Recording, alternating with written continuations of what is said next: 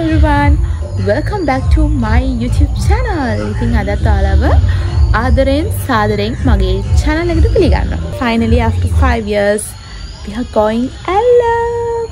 Let's see how the trip is going. අපි හෙට බලමු මොකද වෙන්නේ කියලා. Terry, you are going to miss me for 3 days.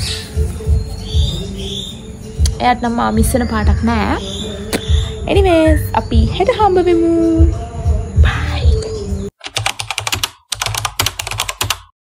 පහුවෙනිදා උදේම අපි ආවා ස්ටේෂන් එකට.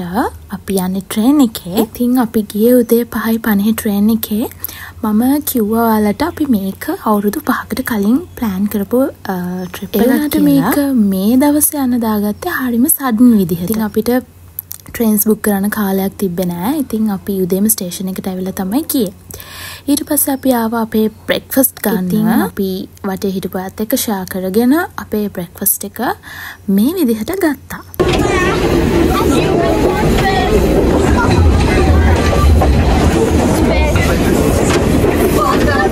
අපි ඇල්ල යන්න හිතාගෙන හිටියේ 2017 ඉඳලා. O levels ඉවරන ගමන් අපේ ෆස්ට් ට්‍රිප් එක ඇල්ලට යන් කියලා තමයි අපි කතා වෙලා හිටියේ. කොහොම හරි ඒක යන්න උනේ අවුරුදු 5කට පස්සේ. තව දෙයක්. මම මේ වොයිස් ඕවර් එක දාන වෙලාවේ අපේ ගෙදර ටීවී එක වැඩ, ගෙදර අය වැඩ. ඉතින් මමත් රූම් එකේ ඉන්නේ. ඉතින් සතපත ගොඩක් ඇහෙයි. බල්ලෙකුත් බුරනවා කමක් නැහැ. මම කොහොම හරි අද මේකේ වොයිස් ඕවර් එක දාලා ඉවර කරනවාමයි කියලා හිතාගත්තා. මොකද මම ගොඩක් දවස් තිස්සේ මේක ඇද හිටියා. දැන් ඇල්ලේ ගිහිලා මාසෙකුත් වෙන්න එනවා. මම තාමත් vlog එක අප්ලෝඩ් කරලා නැහැ. තාම එඩිට් කරන ගමන්. මම පොඩක් අසනීපෙනුත් ඉන්නේ. ඒක නිසා කිසි දෙයක් ඔයාලා ගණන් ගන්න එපා. මගේ vlog එක විතරක් enjoy කරන්න.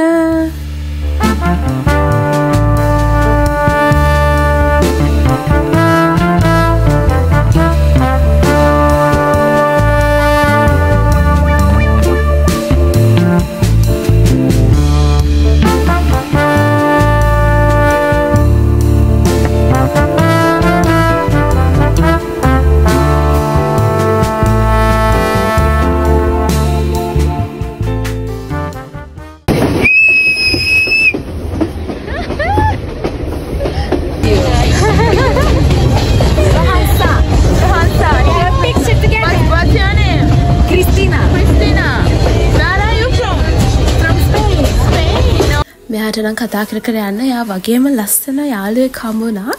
ඉතින් අපි දැන් ලං කරලා ඉන්නේ ඇල්ලට.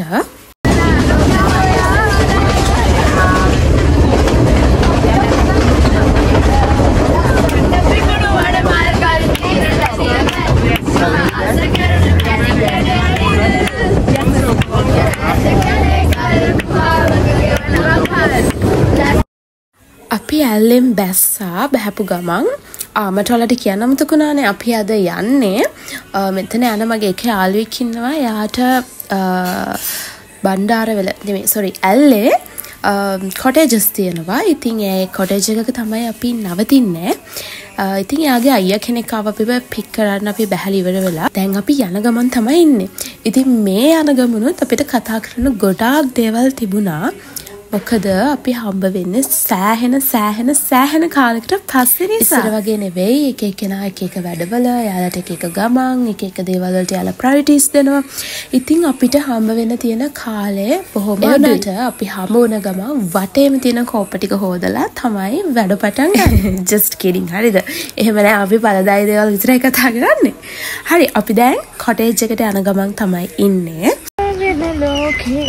ඇවිදිනට වැටේ හරිද ලිස්සනවා කොහොමද රෝල් වෙලා ගියා රෝල් වෙලා ගියත් මොකද ඇවිල්ලානේ ඒ වුණාට තව හැබැයි දවසක් ඉඳ තියෙනවා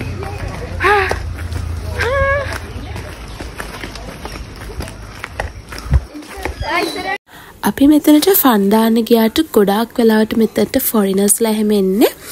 එයාලගේ කාම් වයිබ් එක ගන්න. එයාලා මෙතනට ඇවිල්ලා පොතක් කියවලා හරිම නිදහසේ ඉඳලා තමයි යන්නේ. ඉතින් අපි මෙතනට ඇවිල්ලා කරේ මොකද කියලා ඔයාලට මම පෙන්නන්නම් ඉස්සරහට. The view is here. මේ කිව්වත් වගේ ඇත්තටම තිබ්බ ලොකුම ප්‍රශ්නේ තමයි ඇඳ බෙදාගන්න එක. කමක් නැහැ. ඒකට අපි සොලියුෂන්ස් හොයාගත්තා. ඒව මම මෙතන කියන්නේ නැහැ. ඉතින් අපි දැන් ඇවිල්ලා ඉන්නේ හරිම එක්සයිටඩ්. මොකද අපි 5 දෙනා මේ ෆස්ට් ටයිම් මෙහෙම තනියම ඇවිල්ලා තනියම එකට ඉන්න. අපි ඔක්කොමලා ඉන්න එකට. ඉතින් අපි චේන්ජ් කරගන්න කලින් අපිට හම්බුණා රසම රස ටී එකක්. ඉතින් අපි ආපු ගමන් මහන්සියත් නිවාගෙන චුට්ටක් වෙලා ඉඳලා තමයි ඉතුරු වැටි කරන්න පටන් ගත්තේ. දැක්කද කූරු කූරු වගේ තියෙන මේ ගහ ඒක නෙමෙයි.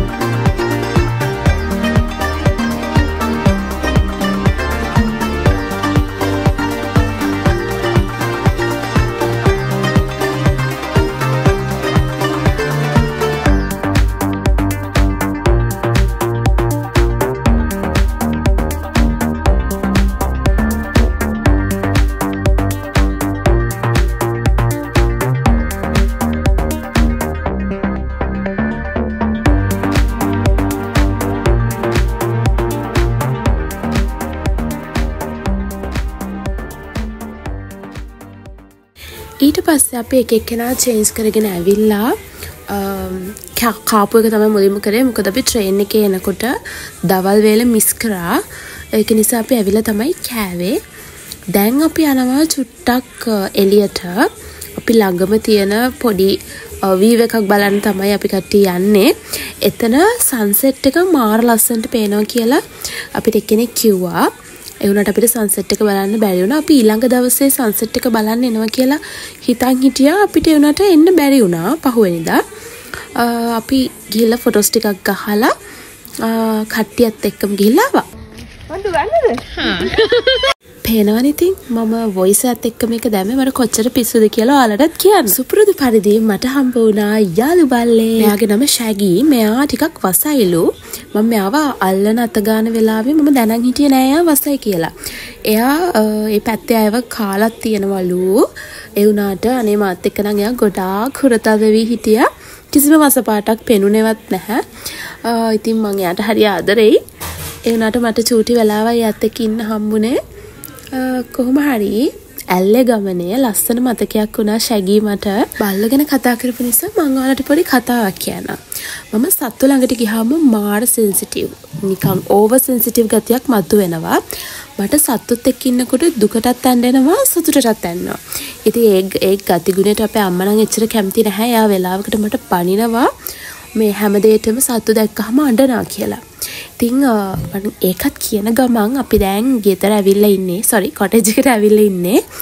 ඊට පස්සේ අපි ආවා අර මම කියපු යාළුවාගේ ලොකු නැන්දිලා ගෙදරට. එයා තමයි අපිට ඩ්‍රයි කෑම ලෑස්ති කරලා තිබුණේ. ඊට පස්සේ මට හොඳ මසාජ් එකක් හම්බුණා මගේ අත් දෙකට. හුඟක් වෙලාවට එයා තමයි අපි කොහේ හරි ගියාම මගේ අත් දෙක මසාජ් කරන්නේ. මාර සනීපයි ඒක. හරි ඊට පස්සේ අපි නිදා ගන්නවා අද දවසට ඇති කියලා. මොකද ගමන් මහන්සියයි ඔක්කොමත් එක්ක අපිට වැඩි කොහෙවත් යන්න හම්බුනේත් නැහැ. මුකුත් කරන්න හම්බුනේත් නැහැ. ඉතින් අපි රැට කාලා ඔක්කොම කරලා නිදාගත්තා. පහුවෙනිදා එලාම් තිබ්බේ අපි හරියට 5ට. එනට නැගිට්ටි මේ මිනිස්සු 7යි ගානකට. ඒක නිසා අපේ දවසේ ප්ලෑන්ස් ඔක්කොම වෙනස් වුණා. මම හොඳ ළමෙක් වගේ උදේම නැගිට්ටා. ඒ වුණාට අනිත් කවුරුත් නැගිට්ටේ නෑ. හරිද? බොරු නෙවෙයි මේ කියන්නේ.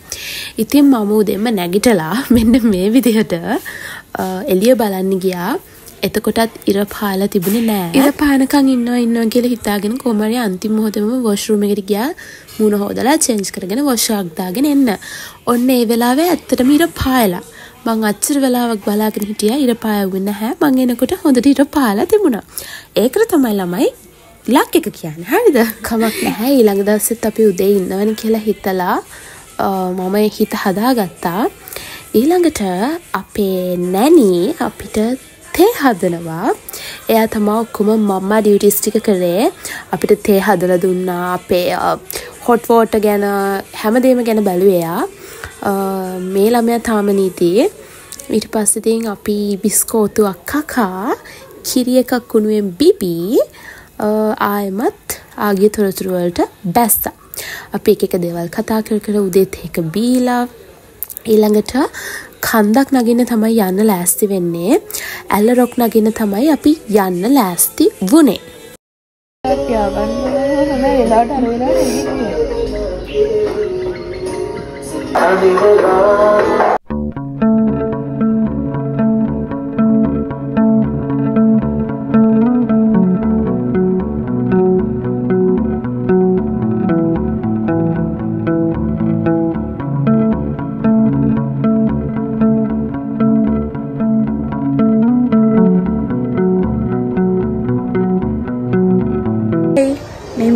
අපි මෙහෙ ඉන්න day 2 මේ අපි දැන් යන්න හදන්නේ ඇල්ල රොක් නගින්න.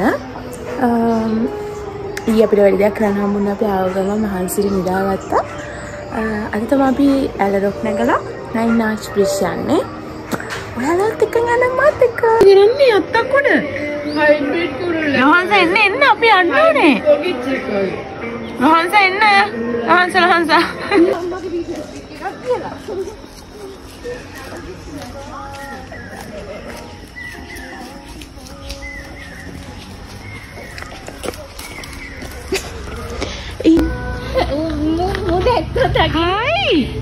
Hi.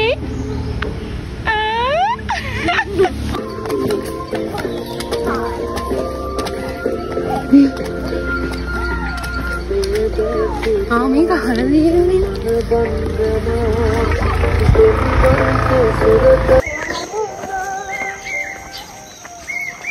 අපි යනවා ඇල්ල රොක්.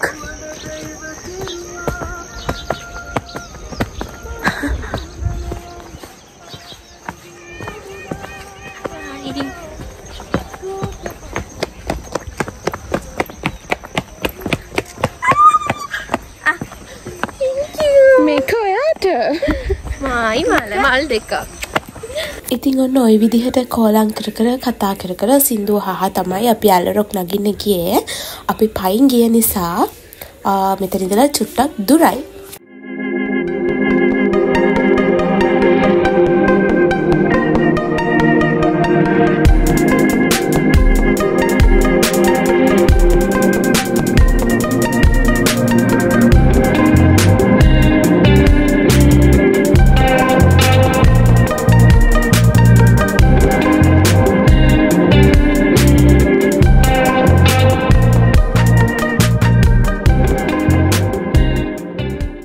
මෙයා දැන් මේ හිතාගෙන ඉන්නේ එයා හාවෙක් මේ තියෙන යාගේ කැරට් වත්ත කියලා.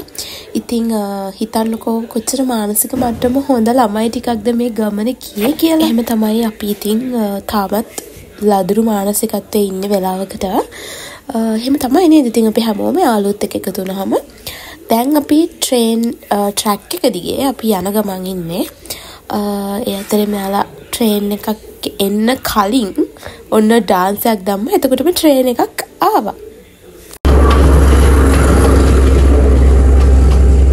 අපි ඊට පස්සේ ඇල්ල රොක් නැගලා අපහු ගෙදර ඇවිල්ලා චේන්ජ් කරගෙන දවල්ට කාලා ඔක්කොම කරලා ලෑස්ති වුණා රෑට ටවුන් එකට යන්න. දැන් අපි මේ යන ගමන් තමයි ඉන්නේ. ඇල්ල රොක් නැගලා මට මුකුත් ක්ලිප්ස් ගන්න බැරි වුණා. ඒකට හේතුව තමයි අපි පොඩි අකරතැබ්බයකට මුහුණ දුන්නා. ඒ වගේම අපිට 9 ආච් යන්නත් බැරි වුණා. මොකද ඒ අකරතැබ්බේ නිසා අපිට පැය 4-5ක් කාලයක් වේස්ට් කරන්න වුණා. සහ අපි උදේත් පැය 2-3ක් පරක් වෙලා නැගිට්ට. ඒක නිසා අපිට ටයිම් එක පොඩ්ඩක් මදි වුණා. මොකද අපි දවස් 2ක් ඉන්න තමයි 2 nights ඉන්න තමයි ආවේ. දවස් 3ක් ඉතින් එන දවසත් එක්කත් එක අපි යනවා රාඩි දැන් මේ අපි යන ගමන් ටවුන් එකට මගේ ස්පෙක්ස් දෙක විතරයි පේන්නේ මනුස්සය නෑ ළඟ නෑ හරි මේ ඉන්නවා මෙයා ඉන්නවා මේ වාහනේ රයිට් එකට මේ හරි මේ වීඩියෝ වෙන ගමන් ඒකට මාව පේන්නේ හරි අහන්නකෝ අපි යනවා අපි දැන් ටවුන් යන ගමන් මාෂේ හැබැයි ඉන්න වෙනට එයා පේන්නේ මොකද එයා බ්ලැක් එයා බ්ලැක් නැහැ මේ වෙලාව අපි ඔක්කොම බ්ලැක් හරි දැන් අපි කියන්නේ ඔයාලට අපි යනවා ටවුන් අපි දැන් මෙච්චරලා අපිව දන්න අඳුරන මිනිස්සු කවුරුත් නැති නිසා ඇත්තටම අපි පිස්ස වගේ හැසිරි ගියේ. ඉතින් කමක් නැහැ. අපි ඒ වෙලාවේ සතුටින් හිටියා. ඊට පස්සේ අපි ගියා කැෆේ චිල් එකට. ගිහිල්ලා කාලා බීලා ගෙදර ගියා. අපි එක එක්කෙනා එක එක දේවල් ගත්තේ. මොකද ඒකට හැමෝටම try out කරන්න පුළුවන් නිසා. කොහොම හරි අපි කන වෙලාවෙත් හරිම අපහසු විදිහට කෑවේ. මොකද මේ එතන හිටපු කට්ටියක් කියන්නේ වේටර්ස්ලා කට්ටියක් අපි දිහා බලාගෙන හිටියා ගොඩක් වෙලා. ඒක හරිම අපහසුයි මට නම් ඒ වෙලාවට කවුරු හරි attention දෙනවා කියලා දැනගත්තාම මට කන එක කන්න හිතෙන්නෙත් නෑ ඒ වෙලාවට. ඉතින් ඔයාලටත් එහෙමද කියලා පල්ලෙහෙන් කමෙන්ට් කරන්න. අපි මේ විදිහට අපි ගත්ත කෑම ෂෙයා කරගෙන එක එක්කෙනා රහ බල කෑවා. කෑම වල අවුලක් තිබෙත් නෑ, බීම වල අවුලක් තිබෙත් නැහැ. අපේ තමයි අවුල තිබුණේ. ඉතින් ඒ අවුල නම් කවදාවත් හදන්න පුළුවන් එකක් නෙවෙයි. කොහොම හරි අපි කාලා බීලා නැවත කොටේජ් එකට ගියා. මේ ඊට පහුවෙනිද උදේ මම කොහොම හරි සන්රයිස් එකටම නැගිට්ටා. ඉතින් අද නම් අපි අදත් එහෙමයි. අදත් අපි ට්‍රේන් එක තිබ්බට 6:45 ට්‍රේන් එකට අපි නැගිට සෑහෙන පරක්කු වෙලා. හරිද? හොඳ වෙලාවට 9යි ගානට තව ට්‍රේන් එකක් තිබුණා. එහෙම නැත්නම් අපිට එදා එන්න වෙන්නේ නැහැ.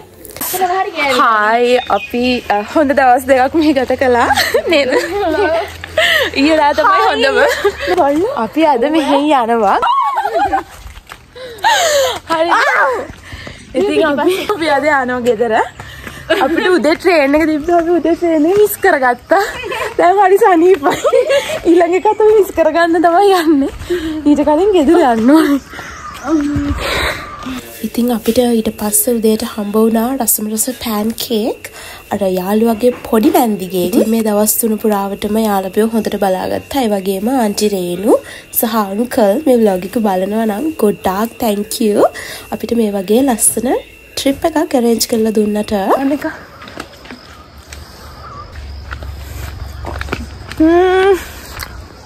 So good. දැන් නම් ගෙදර යන්න බෑ වගේ. මට යන්න වෙන්නේ. ඇත්තටම අපිට යන්න උවමනාවක් තිබ්බේ නැහැ. හැබැයි යන්න ඕනි නිසා අපිට යන්න වුණා. ඒක තමයි යන්නේ. බයි. අපි ආයෙත් දවසක හමු වෙමු. and ඔය අපිට ලොකු මතකයක් දෙන්න. bye. we love you. මට හලෝ තරක් වෙන්නද හදන යාම ට්‍රේන් එකක් යන්න නැද්ද මට එන්න බෑ ජාම් මනසේ ඊළඟ ට්‍රේන්